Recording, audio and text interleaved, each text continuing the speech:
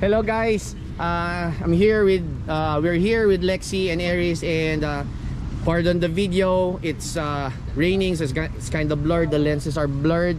And also, I would like a disclaimer, I would like to say that we'll be speaking in English because our audience here at Lexi's page is an international audience. So a lot are saying you speak in Tagalog and everything, but I hope you guys understand that we are our audience is in a international audience. Okay, so Lexi, what are we doing today? We're doing this rocky section that we made. Okay, this rock garden section that we made here. Okay, so this is the remnant of the jump. So it's very important, guys, that you get to practice this. It rained, but we're still here. All right, I always like that when it's raining, we'll be practicing the trail, because you have to be familiar with the slippery conditions of the trail. In a race or in a big ride, you never know what's the weather gonna be like. So you must arm yourself with the what? What will you arm yourself with? The familiarity. Okay, familiarity. Even if you know the skills on how to do this rock garden section over here, but if it's slippery, it's wet, it's a totally different ball game. If you're not familiar with that, what will you do? What will happen to you? All right, you will fall, or more than fall, you will freeze out. You will be easily triggered by your fear programs, even though you know the skill, but you're not familiar, as I said.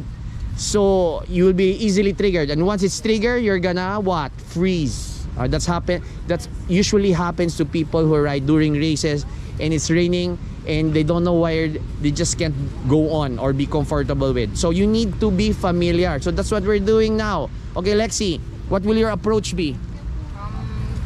Speed. Speed? You have to go speed. What kind of speed? Is it high speed, low speed, no speed? High speed coming, and then you brake. Where will you brake? The set line. The set line is around here. Guys, where is the set line?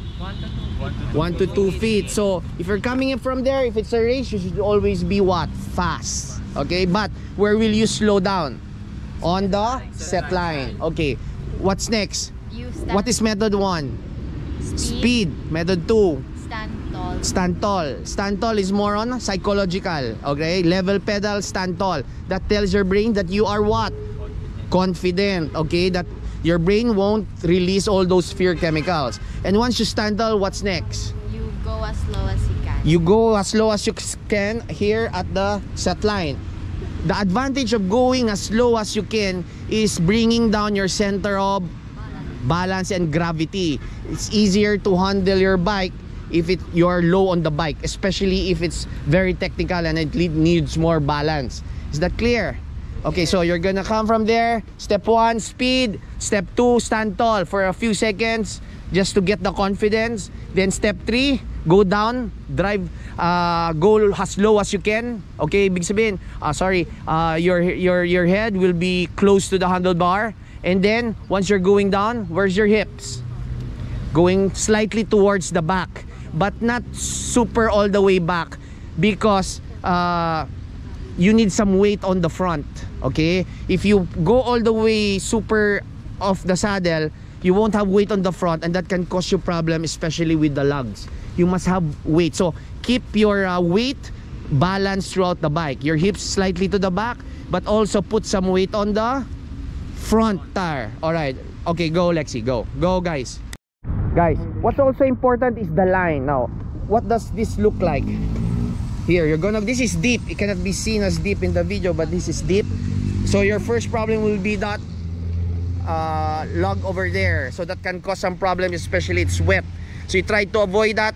Boosting your eyes ahead from an approach, you already see your line. So the line will be here. Alright, you avoid that, and then keep your tire straight when you hit those logs. Okay? Is that clear, Aerice? Alright. Okay, here they go. Go, Lexi, go. Still raining now. It's getting more slippery.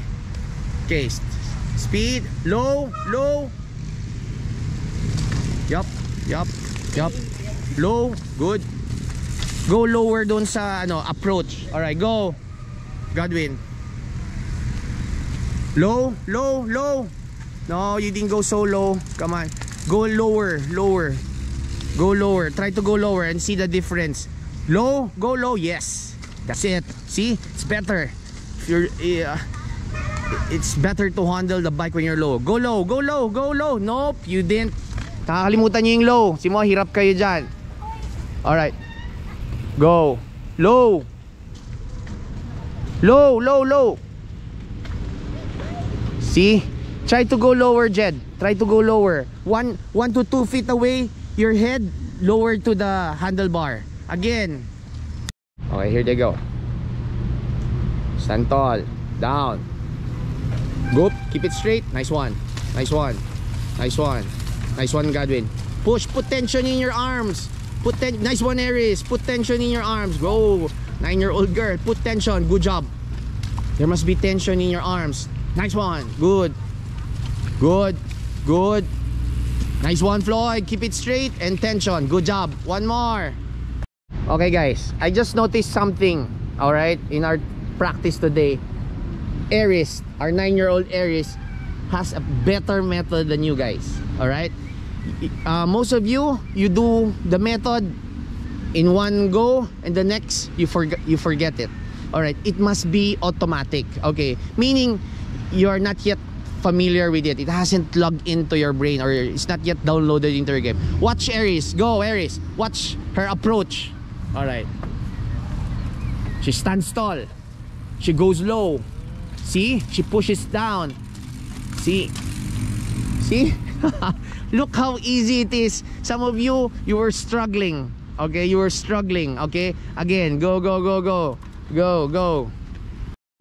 Okay, they're gonna try now. Stand tall, down, low. Good.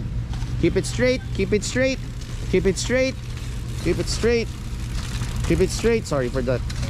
Keep it straight, Floyd. Zach, a little bit lower. Rick, lower. Yes, that one. Good. Nice one. Yes. Your hips to the back once you're going down, Jed. Okay. There's Aerice. Nice one, Aerice. That's 9-year-old Aerice. One more, one more. Okay, here they go. Go, Lexi. Counting speed. Speed. Stand tall.